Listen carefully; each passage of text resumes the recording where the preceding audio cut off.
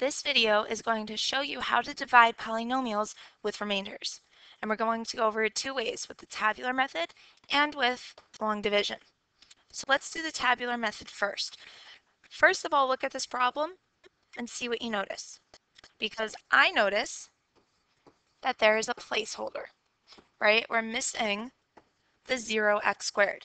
And we always want our exponents to go in order. 3, 2, 1, none. Now you need to figure out how many rows there are. We're dividing by two terms, so there are 2 rows. For the number of columns, you take your largest exponent of each polynomial, which is x cubed and x to the first. You divide, and you add 1. So we're going to have 3 columns. You're going to make a 2 by 3 box and set it up.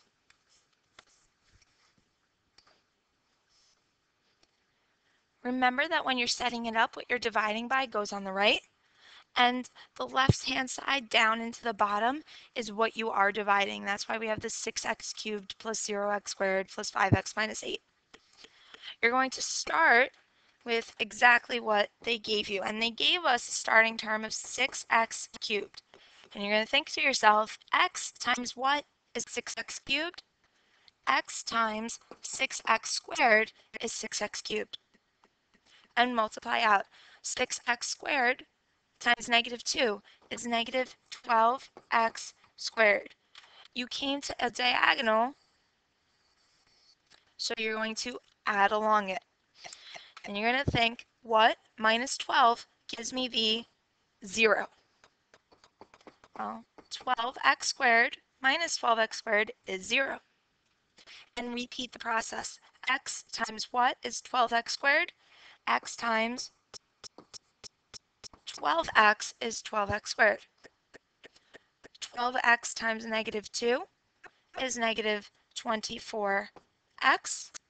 We come to a diagonal, so you're going to add along the diagonal, which really you don't have to extend it to everything, you could just do that. And you're going to think, what minus 24 is 5? Well, 29x minus 24x gives me that 5x.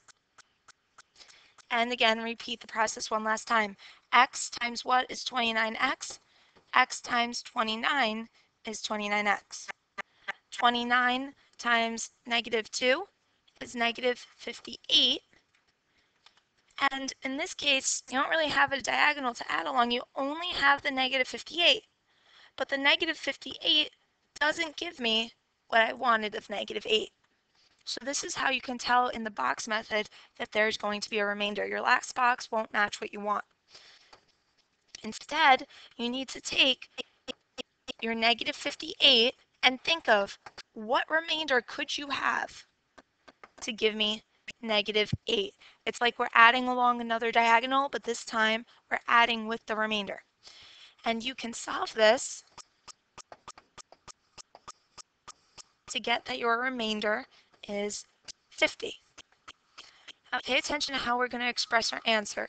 We have the 6x squared plus 12x plus 29, which came from up top. And then we have the remainder of 50. So I'm going to add my remainder. However, that remainder could not be divided by x minus 2. So I'm going to write 50 over x minus 2 because we couldn't divide by it. And your answer should always be in this form. Let's try the next one with long division. Pay attention to what the problem says and how it's worded. Anytime you see this form, this is going to tell you, hey, I have a remainder in my answer. Let's set it up for long division. Now that my problem is set up properly because there are no placeholders, I can start. 2x times what gives me 6x cubed? 2x times 3x squared gives me 6x cubed. So 3x squared times 2x is 6x cubed. 3x squared times 3 is 9x squared. And remember, we are going to subtract this. But anytime you subtract polynomials, you need to distribute the negative. So this positive 6 is going to turn into a negative 6. This positive 9 is going to turn into a negative 9. I like to circle in my new signs. That way I know, hey, I distributed, and I don't get confused. 6 minus 6 is 0. That should always cancel out.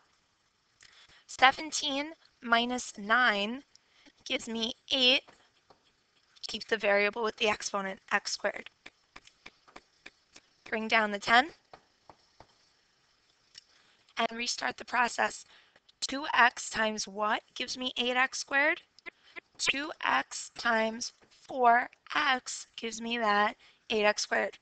So now multiply 4x times 2x is 8x squared. 4x times 3 is plus 12x.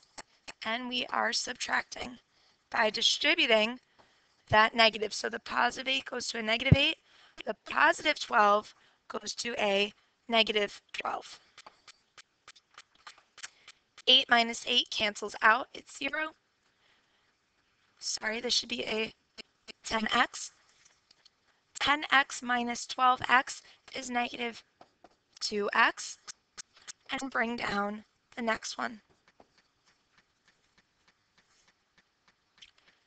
And you're going to think to yourself, again by restarting this process, 2x times what is negative 2x?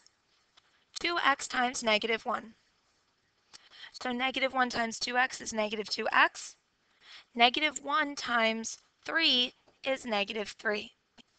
And we are subtracting by distributing the negative. So the negative 2x turns into a positive, and the negative 3 turns into a positive 3.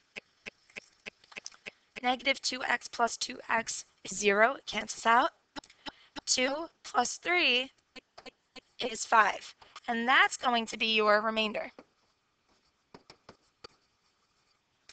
Now remember, the Regents question asked you to express it in the form q of x plus r of x over g of x.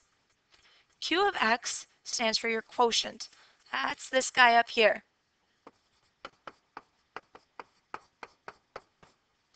And we're going to add your remainder. That's what r of x stands for. Divided by g of x, which is up here. We could not divide 5 by 2x plus 3. And there you have it. Dividing by the tabular method and long division when you have remainders in your answer.